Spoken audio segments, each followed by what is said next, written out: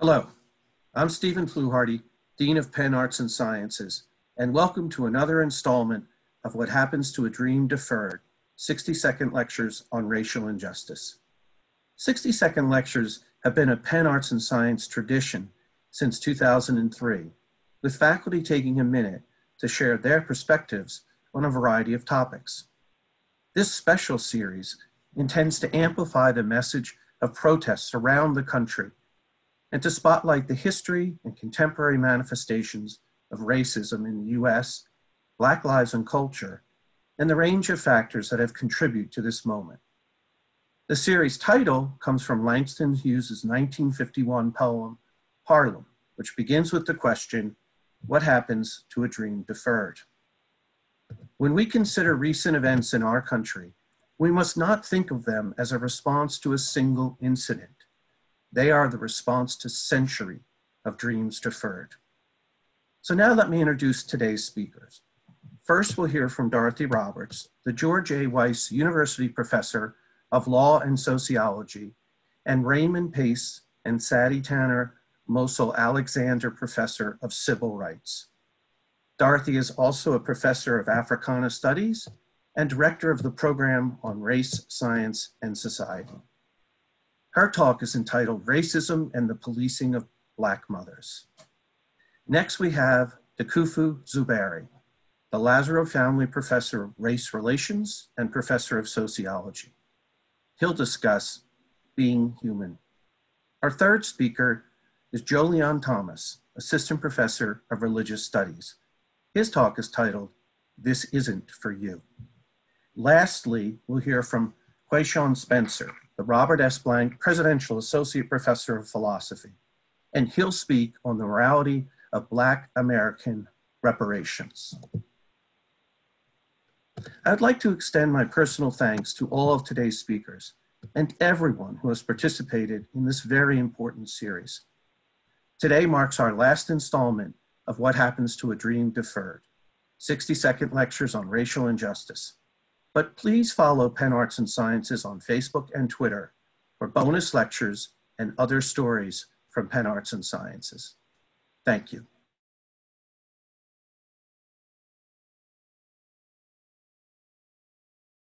Though often left out of discussions about racism and policing, policing Black mothers has been crucial to white supremacy in America from the nation's origins to today. Under the system of chattel slavery, Black women were commercially valuable to slaveholders for their reproductive labor. White enslavers maintained the racial order and increased their wealth by devising a political apparatus that gave them legal control over Black women's childbearing. One of the colony's very first laws, a Virginia statute enacted in 1662, gave children born to enslaved Black women who were raped by white men the status of their mothers, so the children too could be enslaved. In other words, Black women gave birth to enslavable children, even if the fathers were white. The law cast Black women's wombs as the producers of their children's subjugated condition, an ideology that still supports racist policies and institutions today. Politicians, researchers, and the media have treated Black women's childbearing as an urgent social problem. They routinely circulate stereotypes about Black maternal irresponsibility to support birth control, welfare reform, foster care, and law enforcement policies that police and punish Black women's childbearing. Thousands of Black women across the country were sterilized without their voluntary consent in federally funded welfare programs as late as the 1970s. In the 1980s and 1990s, medicine promoted a now discredited claim that crack cocaine used by Black women during pregnancy deprived these women of maternal instinct and caused their babies, labeled with the stigmatizing moniker crack baby, to suffer from uniquely devastating social deficits. Prosecutors charged hundreds of Black mothers with fetal crimes, and child welfare authorities took newborns from thousands more. Then images of the mythical welfare queen fueled Congress's abolition of the entitlement to welfare, allowing states to pass laws aimed at deterring women receiving public assistance from having more babies. All these policies make Black mothers the scapegoats for social problems caused by structural inequities. Black feminists have been at the forefront of transforming the dominant framework of reproductive choice to one of reproductive justice, which centers the experiences of women of color and places reproductive and parenting rights in their political context of racism, sexism, homophobia, and economic oppression. The fight for reproductive justice for Black mothers is an essential part of the broader struggle for racial justice.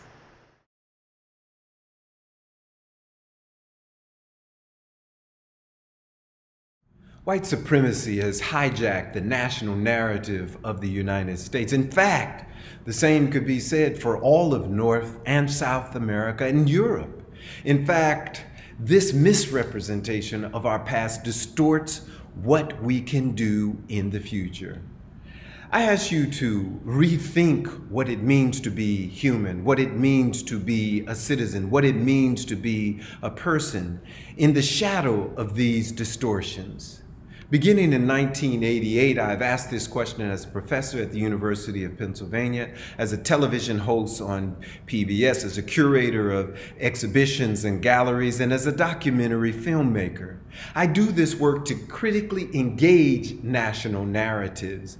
The current broad-based support against anti-Black police terror and the daily insults of white supremacist narratives in museums, monuments, and institutions is unprecedented. This is the organic conversation by the people for the people. Neither Presidents Clinton, Bush, Obama, or Trump could lead this conversation. The removal of monuments that glorify enslavement and colonization and the calls for the decolonization of institutions like museums, universities, and police are steps in the right direction. What we need to do is ask ourselves, what am I doing to change this narrative of white supremacy? And how am I supporting the efforts against racism and other forms of marginalization that prevent us from being human?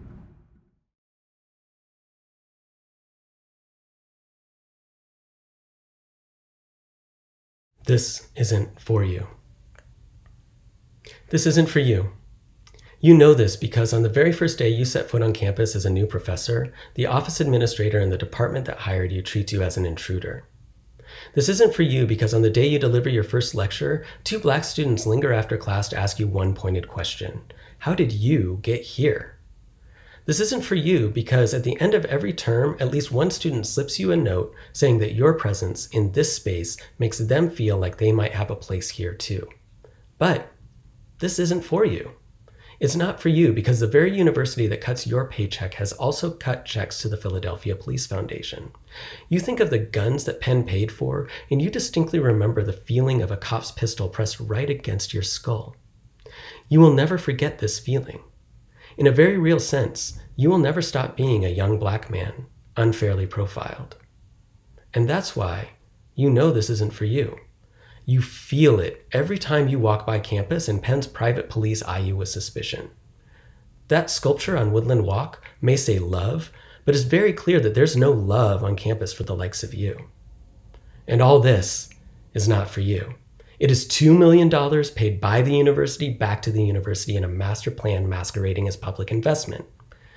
It is nothing compared to the massive property taxes that Penn might have paid directly to you to do with as you would. And let's be clear, this is not for you. It is a brand management strategy. It is a public relations scheme by an institution that wants to get a Black talking head in front of an audience to claim that head and whatever ideas might be in it. This is for me, not you. This is for us.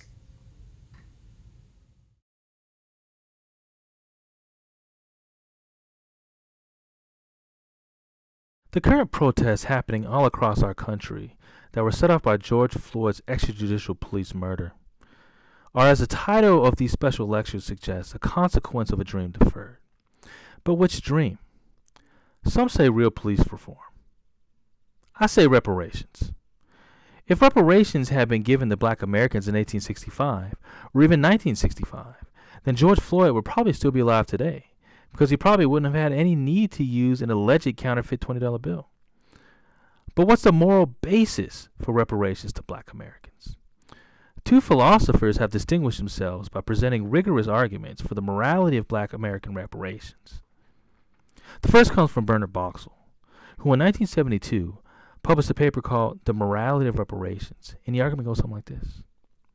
First, all slaves had a moral right to the products of their labor, such as wealth acquired from their inventions and field work.